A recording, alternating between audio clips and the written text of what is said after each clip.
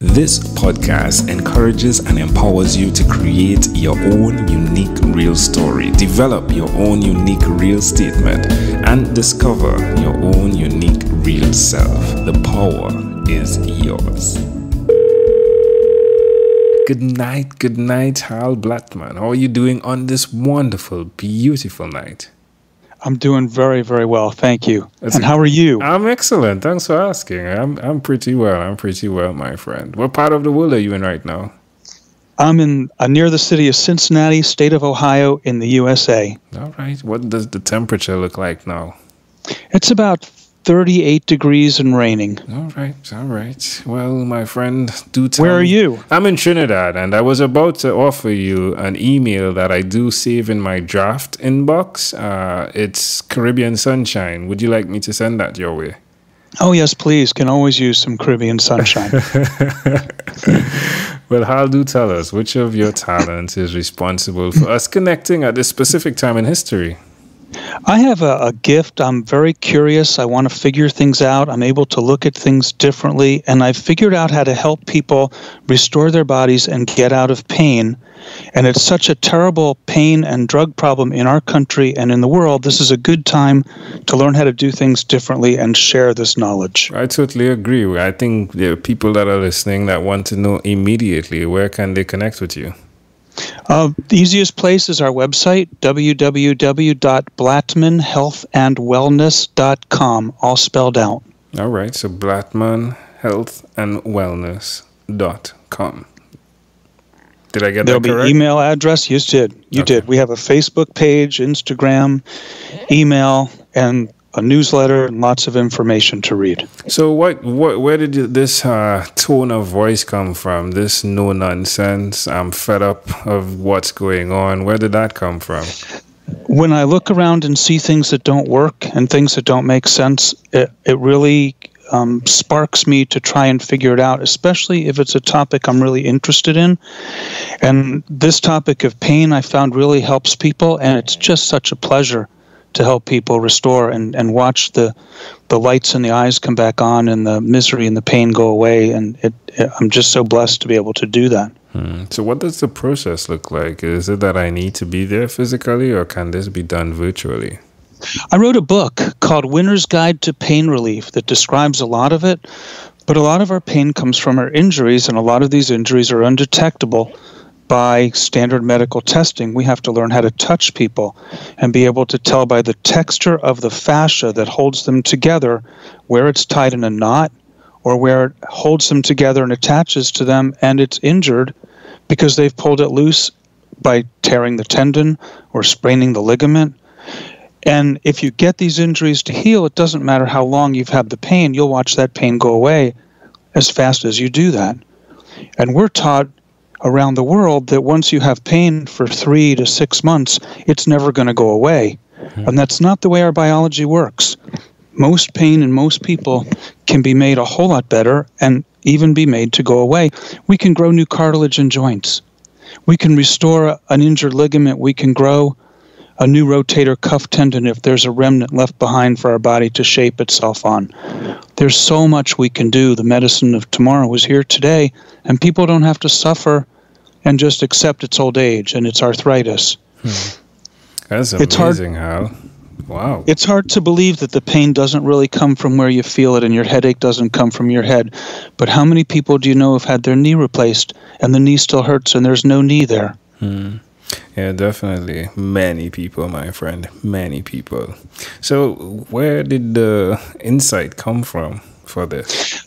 I started in orthopedic surgery and realized as we're doing this that people are coming to us for pain and all we have is Motrin and ibuprofen and surgery, and that's not working. And I ended up reading something by Dr. Janet Travell, who was one of President Kennedy physicians in the White House that kept him in business from his lower back pain. And I got to read some of her works, and I started to do what she described in the articles, and lo and behold, it worked. And people were able to get better from things I could never understand why it didn't work before.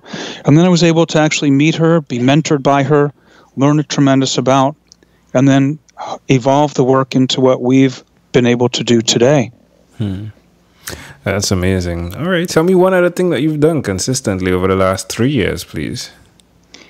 Stay out of my comfort zone. How does that make you feel? It makes me feel uncomfortable, but I'm getting used to the solid state of discomfort. And I realize it helps me grow in my own self. It helps me get better in the things that I need to do better, both personally and professionally. And I've learned that that's really where I want to spend my time, is mostly out of my comfort zone and doing things that help stretch me. Why would you suggest other people do that? Step out of their comfort zone. I certainly suggest that. If you stay where you're comfortable, you keep doing what you did. And if you don't like doing what you did, it's not comfortable to change. And sometimes change is really hard, and there's a lot of things to learn, but it's wonderful to be in that position and to just get up and do it every day and find out at the end of the day you're really happy you did.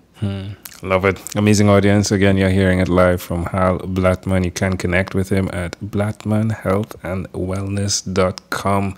It's got some amazing things going on there. Some amazing things. Hal, let's switch gears for a moment. Now let me invite you into my time machine that is surrounded with beautiful, warm, blue Caribbean water. Hal, what is your earliest childhood memory? My 3rd birthday. Tell me more, please.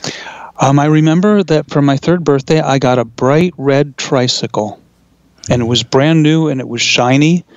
And I just remember all the excitement and how wonderful it is. I remember what my street and outside looked like when my parents helped carry it down the steps so I could ride it outside.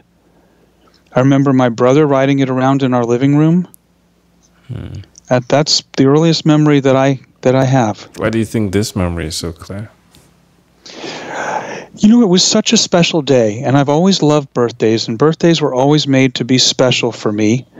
And I even like waking up every day thinking like it is my birthday, like what wonderful things am I going to see today, and what presents are going to come my way. And it's not always a present like everybody would think of. Sometimes the gift is a gift of you need to do something better, or you need to grow in this direction, and it's not pleasant and it's not easy, but it's still a gift that helps you in your life. And then sometimes the gift is knowing that I'll be on this podcast or being invited to give a talk for a national conference. Waking up like that every day helps keep the world in a really nice place of wonder, which I really enjoy. Can I offer an interpretation to the thought picture you created in my mind of that memory? I would love to hear. Oh, I love the fact that you were given the tools to accomplish what was necessary by moving you out of your comfort zone, which is riding. I mean, leave the bike there, it does nothing. Get on the bike, start to pedal, and then you can get from one place to another. But I love the red and what for me it represents, which is the passion, the love for what you are doing even now by helping others move from where they are, to not stay stagnant, but to get up and ride off in what they love to do. I love it. I really do. What a great image, especially looking at the water and hearing the waves and being down in the Caribbean. I love that. If we fast forward to when you were 12 years old, what was your favorite song? When You Wish Upon a Star. That's beautiful. Love it, love it, love it, love it. All right, my friend, well, we've arrived at our destination. But before we get off of this time machine, there's a small declaration form. So it's yes or no. We're going to move pretty quickly here. Are you ready? I'm ready. How have you chosen someone to pass on your skills to? My students. Are you married? Whoever has the passion to learn. Yes, I am. Do you believe in God? I'm very spiritual. Do you have an inner circle of friends? Of course I do. Do you watch TV for more than 3 hours a day? Absolutely not. How about 3 hours a week? Maybe. What about screen time? The phone and the computer, is it more than 8 or less than 8 hours a day? Some days it's more than 8 and some days it's less than 8. Hal, if you had to share with us your own unique real statement, a statement that represents who you are, Hal Blatman, what would you say that is? Don't accept current beliefs if they don't work. Go out and find your own answers and find something that does work. Love it. Dr. Hal, this was such a great pleasure. Before you leave, is there anything else you'd like to share with our amazing audience? How wonderful it is to speak to you. I love your accent. It's been such a pleasure to listen to. And I really like what you do with this podcast. Thank you very much. You are welcome, my friend. Thanks for connecting. It's really intriguing to me that when you stepped out, that you actually attracted that same person that you were intrigued by, Janet Travell, right? And it's intriguing that tonight that we have the opportunity to have this conversation. So I'm honored and thankful as well. And people should look for ways out of this problem of pain. They do not, in most cases, have to endure. I believe. Dr. Blatman, thank you for being on What is Inspired by 12-Minute Convos with Angel Jones. This segment has been brought to you by Amazell Enterprise.